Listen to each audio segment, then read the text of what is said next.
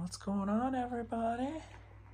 We got baby girl Courtney, and of course Vern, the baby boy.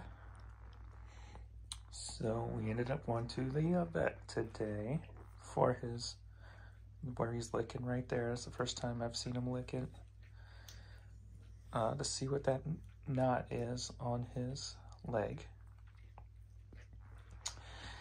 And we were thinking maybe he just hurt his leg, sprained it, something of that nature, but it turned out to be bone cancer. So yesterday was Vern's 5-year anniversary that we adopted him. So it was just Courtney, because one of our greyhounds, our last greyhound, she had passed away from a broken foot because she was like 14 and wasn't going to heal, and she couldn't walk. So if you don't know the story on Vern, ever since I was a kid, I wanted a Saint Bernard. My dad had brought my mom home a like 3-foot high Saint Bernard bank with a bank around its neck. Yeah, this is the first time I'm seeing him lick his paws here, his foot. But I had always wanted one, but it just never happened, and we've had plenty of dogs over the years.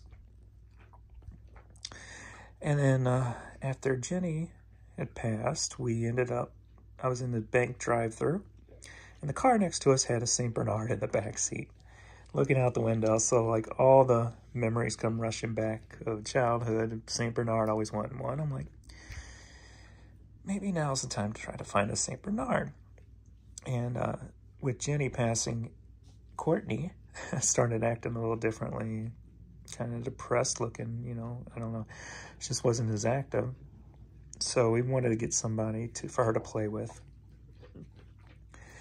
And, hey, Vern, what you doing? But then a couple of days later, I was at the Goodwill outlet thrifting, because that's what I do, as you can see on this channel. And you can see Vern and Courtney almost daily on this channel. I picked up this backpack thing. It was sealed, threw it in the cart, was getting ready to throw it in the cart, you know, grab it to resell it. And as I was getting ready to throw it in, it was a Saint Bernard backpack for a Saint Bernard, for like a rescue style backpack. And I was like, what are the odds of this happening? A couple of days after that, I had a friend on Facebook, Linda, tag me in a stray rescue of St. Louis video where they were rescuing a Saint Bernard from a house on the north side of St. Louis. Somebody just left him in the house to die, basically. And we made our phone calls, filled out the application, wanted to make sure we got Vern into our lives. And the next day, we were, I think it was the next day, we were down there. We took Courtney down to see how she would interact with them. And then that next day, which was 5 years ago yesterday, we brought Vern home. And I'll post all the videos below of the rescue video from St. Louis Stray Rescue, and the first time these two started playing together in the yard. I'll put that video below too. But, so yeah, today,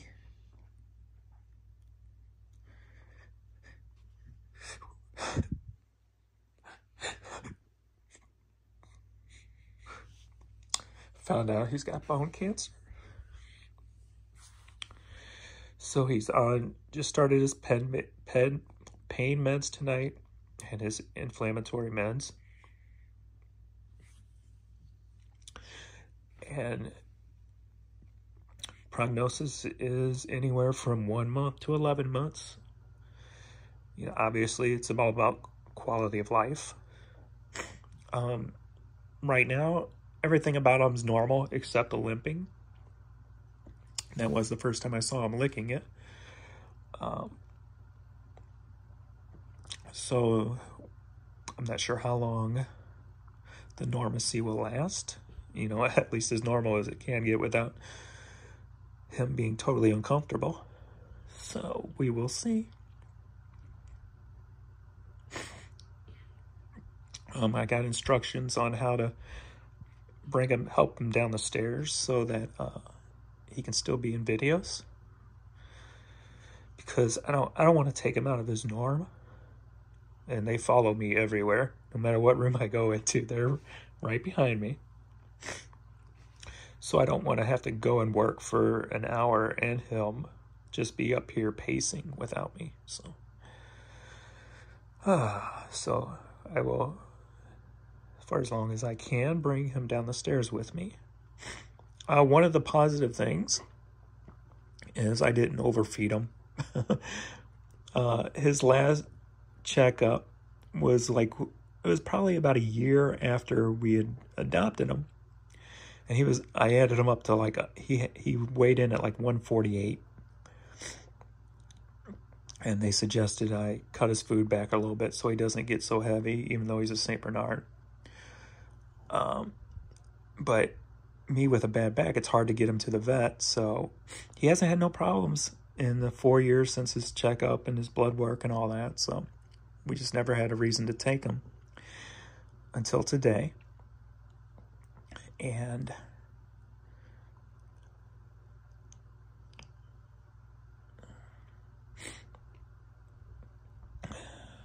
yeah, I got the news. So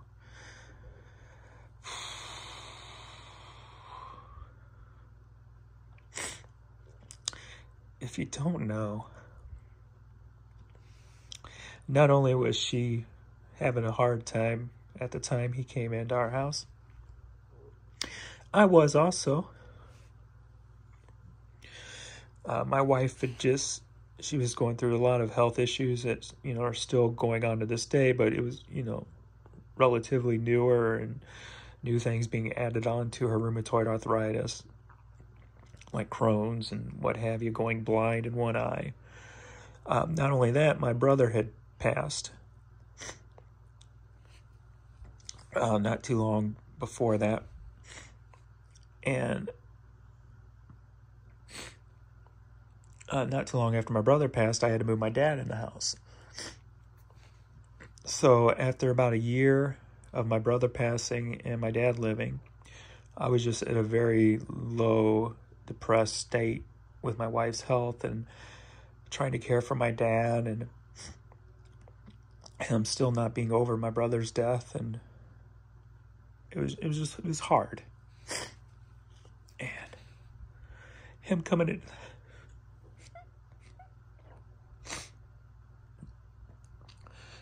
into the house was a breath of fresh air for me.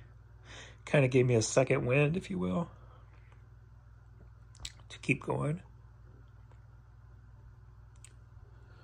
So he's been like a savior, if you will, for me at that time. And I never had a dog so protective.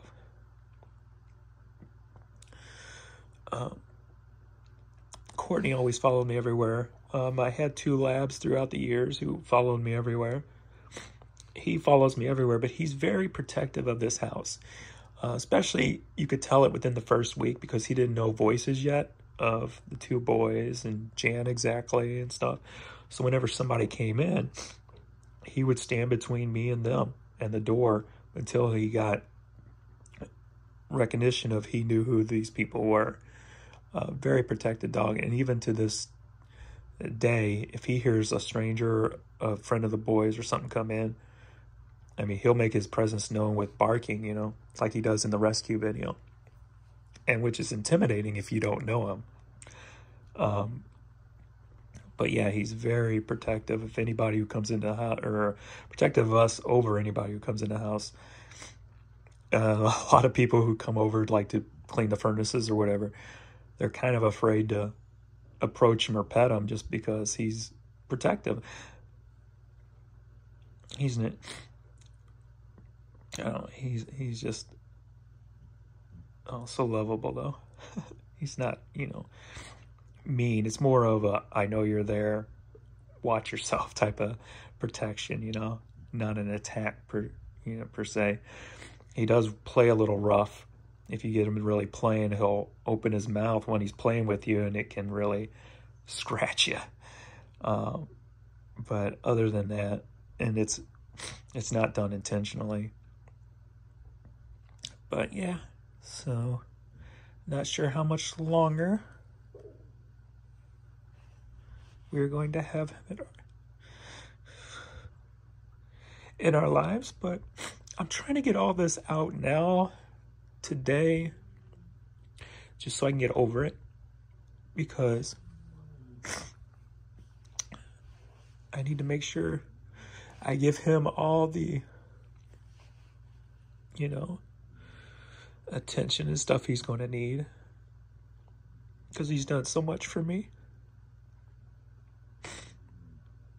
So just wanted to make this video update, and I know so many of you love watching these two in my videos. I get so many comments of just when they walk into the video and how you enjoy seeing that. So just thought I would share and thank everybody for all the words and support and love.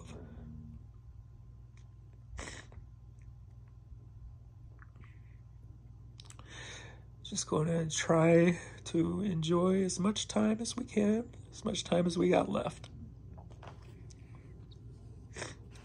This is the first time I've ever dealt with something like this. All the other pups in my life are just more of a sudden thing. It just happened. Never had to deal with, I know it's coming type of feel. So I'm not sure exactly how I'm going to handle it past today. But I know what I need to do. So that's why I'm just getting all my feelings, all my emotions, all my thoughts out today. Whether it's Facebook posts, YouTube videos, whatever the case may be. Because this pup has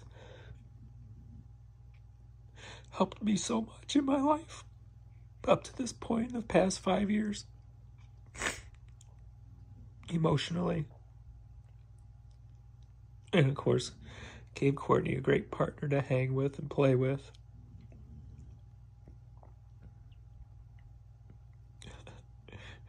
I don't know what she's doing, just like laying comfortably, I guess. But anyway. So for an extra treat tonight, they got a hamburger. So I don't want to, did I finish my thought on his weight? Maybe I did. Maybe that's where I was going with that one. But so today he weighed in at 114 instead of the 148. That's where I was going with that one statement. I had lost myself. And they said that is actually a good thing, because being the cancer is in the bone and it makes the bone a little bit brittle, puts holes in it or whatever, and grows on it, that the lighter weight, even though he's a big dog, you know, it would probably be shorter time or more, it would hinder him more if he had more weight on him. So that is at least a positive, that I was able to get him from 148 down to 115, 114.